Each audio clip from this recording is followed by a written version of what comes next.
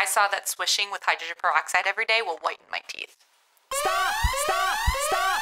Stop! Stop! Why?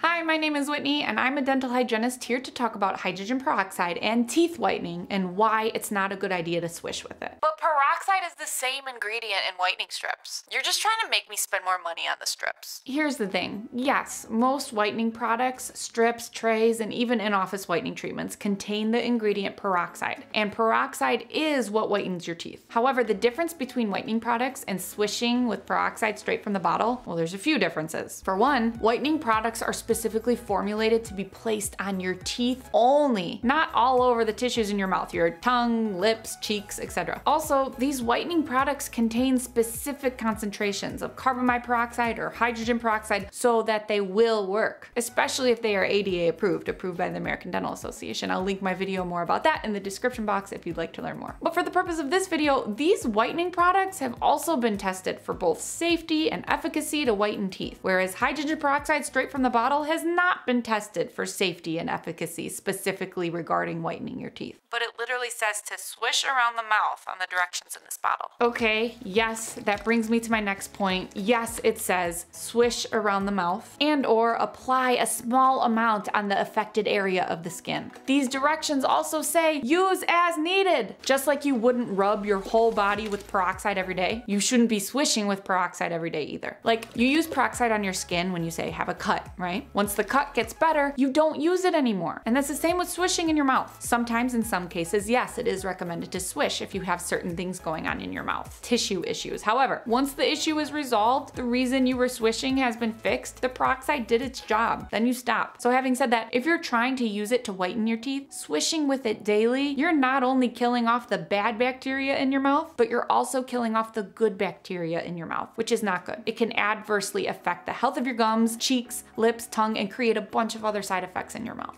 Okay, fine. How about I just place it on a Q-tip and place it on my teeth? Then it won't touch my gums or my mouth tissues. I've seen people try to do this. I guess you can try it, but really, unless you're gonna keep your mouth open smiling, it's still going to touch your gums. Or if you're trying to make your own DIY whitening trays with foil, I've even seen some people use cling wrap to hold the peroxide in place and so it doesn't touch your lips. Truly, none of this is worth it. It offers very little contact time with your teeth. You're better off just using a whitening toothpaste if you want to reduce stains from forming on your teeth. That can help, but it won't remove old stains, just so you know. Trying to help you not waste your time, right? Okay.